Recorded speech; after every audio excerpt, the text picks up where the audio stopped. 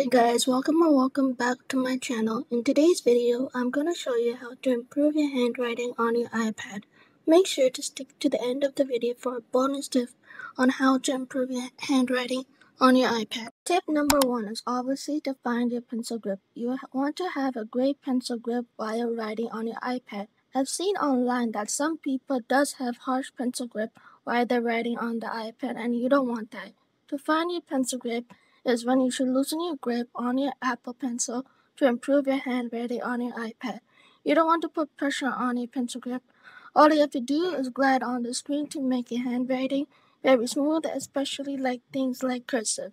Just loosen your grip so you don't get hand cramps. Tip number 2 is your pen setting. Depending on what app you're using, there is going to be different settings for your pen and various different types of pen you can use. For example, I'm going to use GoodNotes for this video because it's most popular that everyone uses and it's one of my favorite. There are 3 different types of pen. You have the fountain pen, ball pen, and brush pen. I recommend using the ball pen, which is one of my favorite. You can change the consistency and it has the right pressure when you write on the screen. I personally think you should try the different pen settings out because you might not know what pen settings is the best for you. You can adjust the thickness of the pen, and for the ball pen, I use around 0.5 millimeters, but you can play around the pen settings however you like. Tip number 3 is to write small and adjust the size later. I love to write small and adjust the size later. Whenever I write small, I can't write normally.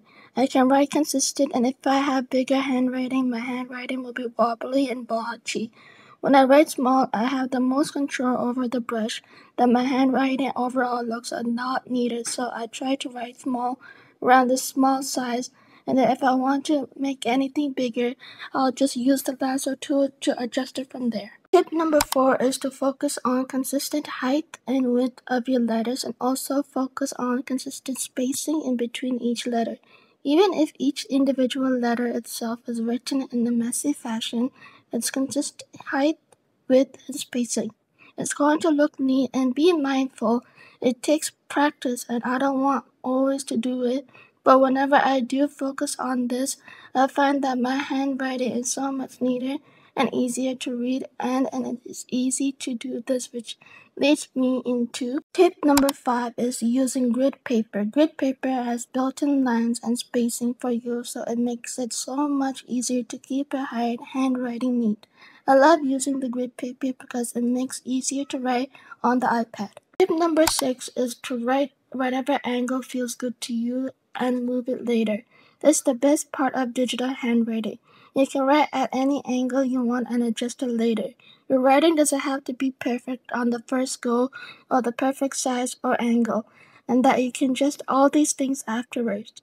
Really helps you to just focus writing on the word, then you can focus on the angles, straight lines, and stuff like that later. And even adjusting the angle of the iPad itself, and over time you're going to find comfortable grip and writing angle that works for you.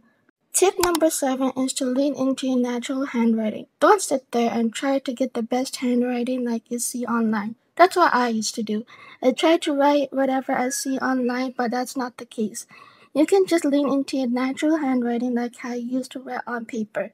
You can write in your natural handwriting, and afterwards you can adjust the neatness.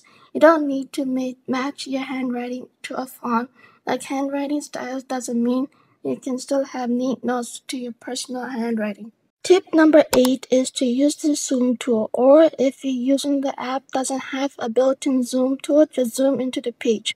Whenever I zoom in, I have a lot more control over each of the letters.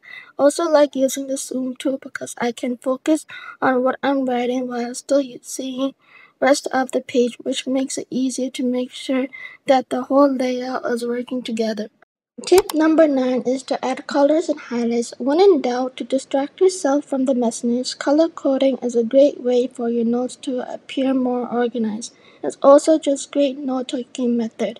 In general, by adding different things like colors, highlights, stickers, and other elements to your notes can really go a long way. If I'm having a bad handwriting day, I like to add colors, highlights, or even elements. Tip number 10 is to invest in some iPad accessories. Something like a matte screen protector can really help you, especially when you're just starting writing on your iPad. The actual pen has a lot more grip versus just writing on a glass screen. I also recommend purchasing something like a pencil grip or pencil sleeve that helps you have better control on your pencil.